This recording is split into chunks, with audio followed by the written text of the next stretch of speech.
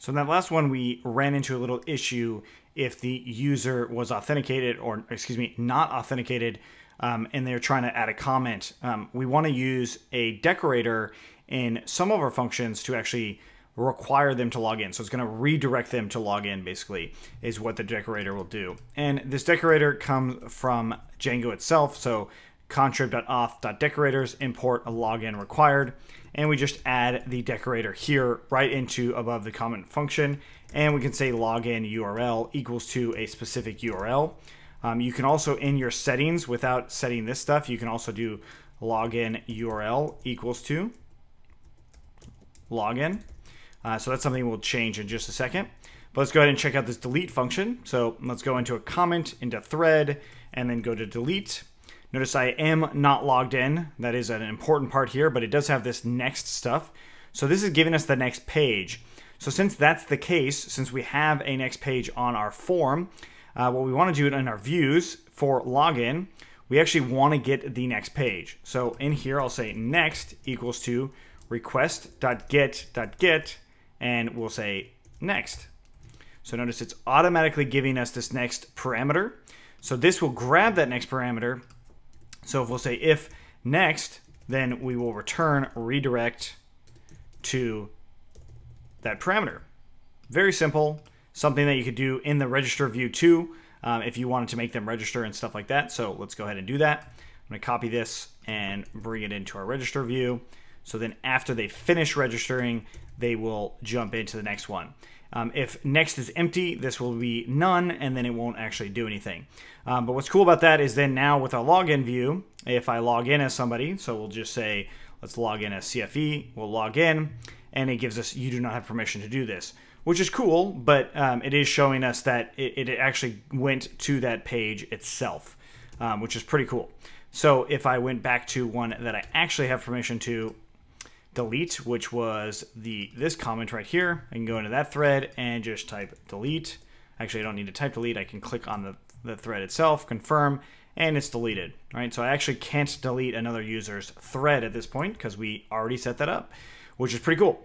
All right, so now that we've got that, we do need to fix this post function because I am logged in, but let's go ahead and log out.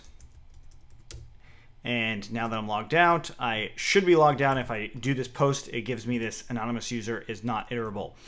So all that means is in our form for posting, so this is going to be inside of post detail, this comment form right here, we want to make sure that the user is authenticated. So if the form is valid, that's one thing, but we also want to do and if request.user.is authenticated. Make sure you use those parentheses at the end. Then it'll actually go through this stuff. So that is essentially saying that you actually need to make sure that the user is authenticated. But we also want to have like inside of our template, we want to make sure that this is the case too. So let's jump into our template. And in post detail, we're going to look for the comment itself. So the comment form is here. And we'll say if request.user.is authenticated.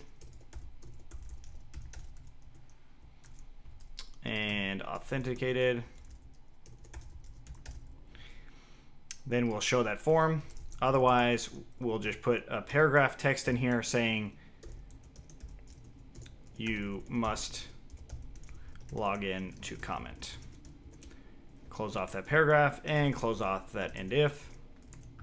And we want to do that same thing inside of our child elements here as well. So inside of that form, just do the exact same thing. All right, so we refresh in here. It's going to not let us even do it. And notice it says you must log in to comment. If we go to the thread, we want to do that same thing on the thread. So inside of comment thread, the comment itself, if request user is authenticated.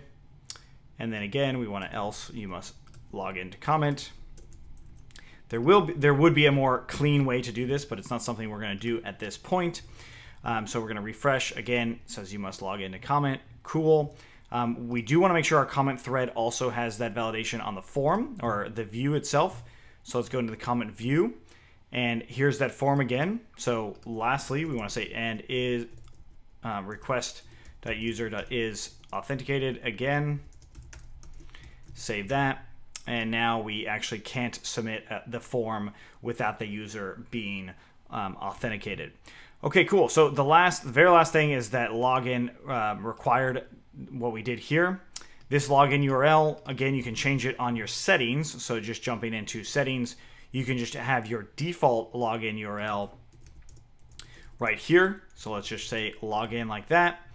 And now I'm going to go back into that view that did the login required, and we'll just comment that out. This decorator will now go to the default.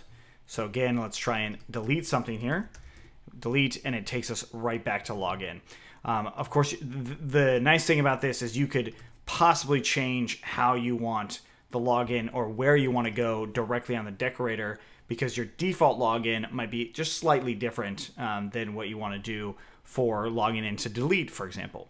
But that's it. So that's what we've got for the blog itself. We did cover quite a bit in this, and we did make some pretty big advancements.